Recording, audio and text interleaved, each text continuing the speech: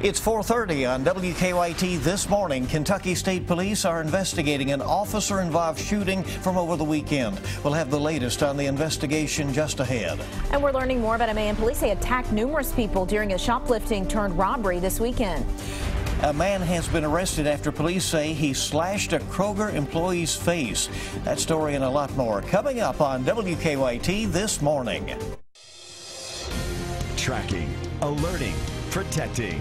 This is WKYT This Morning. Good morning. Hope you had a nice weekend and you're ready to go here on this Monday. I'm Bill Bryant. And I'm Rebecca Smith. Welcome in. Let's first get a check of weather to see what is happening in that department with Micah. Well, it's pretty calm this morning. Now, we do have some rain back toward the west, and it's going to be sliding our direction here in the days to come. We also have some thunderstorms. Really need to be watching as we move off through the day. There are your current temperatures. It's 66 now in Madison County, 65 down in Laurel County.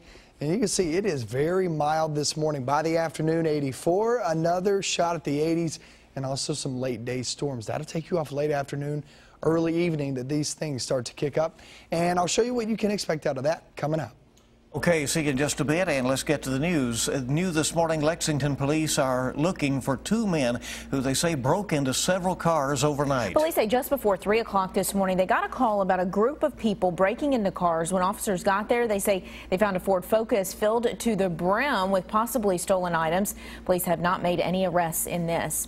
Well, 3 police officers are on administrative leave after an officer-involved shooting over the weekend in Nelson County. Witnesses say a man tried to hit police officers with his car, and now a KSP investigation is underway. WKYT's Sam Smith is in Bardstown talking with troopers about the investigation. Police say this chase ended in a shooting, and it started with a traffic stop. Police say the suspect was in a stolen truck. Deputies and officers pursued the suspect on Parkview Drive. They say the suspect used the stolen truck to ram 3 cruisers. The cruisers were totaled, and 3 officers were injured. All the officers, fortunately, are all minor injuries. They've all been treated and released and home relaxing right now, best as they can. The road was blocked off while police worked the scene, which meant drivers needed to find a new way around. And we saw the police cars and a red truck, and they were all gathered together there. And the policeman just jumped out the road and stopped us and told us we had to turn around. John Henkin and his wife were on their way to church when they came up to the scene. The sedan was wrecked pretty good. And one of the other police cars was wrecked pretty good. The suspect was shot and taken to the hospital. Chief Rick McCubbin says 1 Bardstown officer and 1 sheriff's deputy were involved in the shooting. Henkin says everything that happened Sunday morning is out of character for the town. So it's really unusual out here. We don't have that type of thing. Bardstown's a great place, great town. And we got an excellent police force. And, you know, these guys watch us close. So we were kind of shocked when we heard this. In Bardstown, Sam Smith, WKYT. Thanks so much, Sam. 3 officers are on administrative leave. We have some new information this morning in a robbery and assault at a Lexington dollar store. Lexington police arrested 54-year-old Anthony Taylor last night. Police say Taylor was trying to shoplift from the Dollar General store on Legends Lane. That's when, according to his arrest citation, he injured an employee and a customer. That makes his charge robbery. Police caught Taylor shortly after he left the store. A Lexington man accused of slashing a Kroger employee's face with a knife has been arrested. Police arrested Michael Buckner yesterday for the assault Saturday morning. They say Buckner took a cart full of items from the Kroger on Bryan Station Road, and then, according to officers, when an employee asked to see his receipt, we're told he pulled out a 12-inch knife and slashed her face. That employee was taken to UK Hospital with serious injuries. Kroger had offered a $10,000 reward for information leading to an arrest. He is now charged with assault. Well, the victims of this say they were afraid for their lives. Lexington police investigating a home invasion near UK's campus over the weekend. Officers say 4 men broke into a home on Suburban Court at around 4 a.m. Sunday and assaulted the people inside. According to authorities, when the suspects learned there wasn't any money in the home, they stole some valuables. Police say the robbers beat one of the victims with a gun. I prayed to God last night for forgiveness. I was just kind of pretty sure that we were all going to go. They were going to tell us, like, if we didn't give them any money, that they were going to start killing us. We didn't have anything. That victim was taken to UK hospital with non-life-threatening injuries. Investigators still trying to figure out if the robbery was random or a targeted attack. A mom in Louisville is recovering this morning after her 2-year-old accidentally shot her. The shooting happened on the east side of Louisville Saturday night. The mother was taken to the U of L hospital and is expected to be okay. Hopefully a tragedy like this will bring them closer and make them realize as a family that there are some regulations that they need to follow and maybe some more safety precautions. There's no word on how the toddler got his hands on a gun.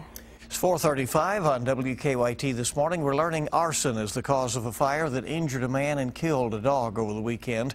Lexington firefighters say the fire started just after 3 o'clock Saturday at a home on Martin Luther King Boulevard. Firefighters say by the time they got there, the home was filled with smoke. 3 people were in the home at the time. All managed to make it out. Firefighters tell us they don't believe the home had working smoke detectors. No arrests have been made. Breathitt County firefighters still working at putting out a fire that started Saturday morning. Firefighters say around 2 a.m. Saturday, the fire started in a commercial building on Quicksand Road. The Quicksand Volunteer Fire Department says it took them several hours to contain it and that it could be another few days before the fire is completely out. It's one of the most intense fires they have ever handled. About the middle of the building, it had broke through, the flames had broke through, and we thought we might have been able to have got a grip on it.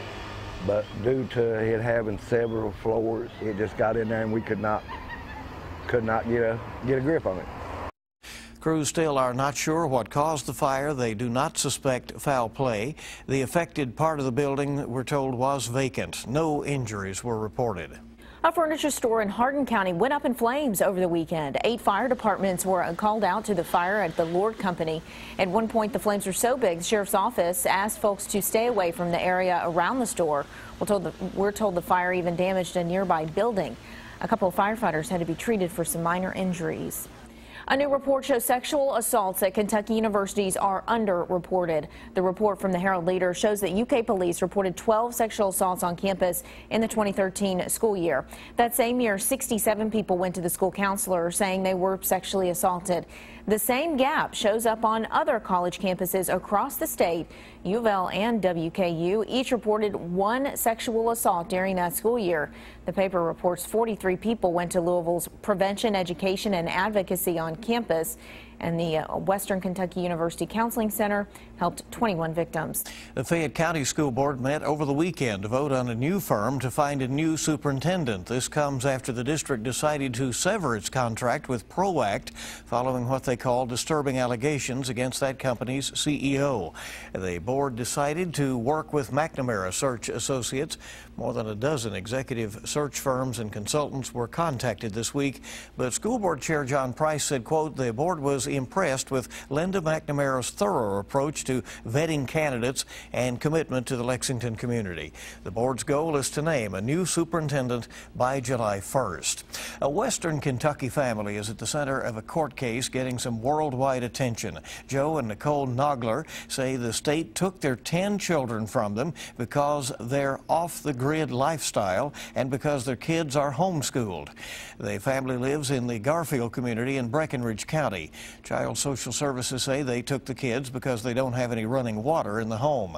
The couple has raised nearly $34,000 for their legal fight to get their children back. The Noglers are due in court today for a custody hearing. The time this morning is 4:39, and WKYT This Morning is just getting started. Eating foods high in fiber can help you drop some weight. Moms Every Day will shed light on the benefits of high fiber diets when we return. And we're looking outside, nothing going on in our neighborhood right now, but we do have some storms back toward the west heading our direction. I'll show you when you can expect those coming up.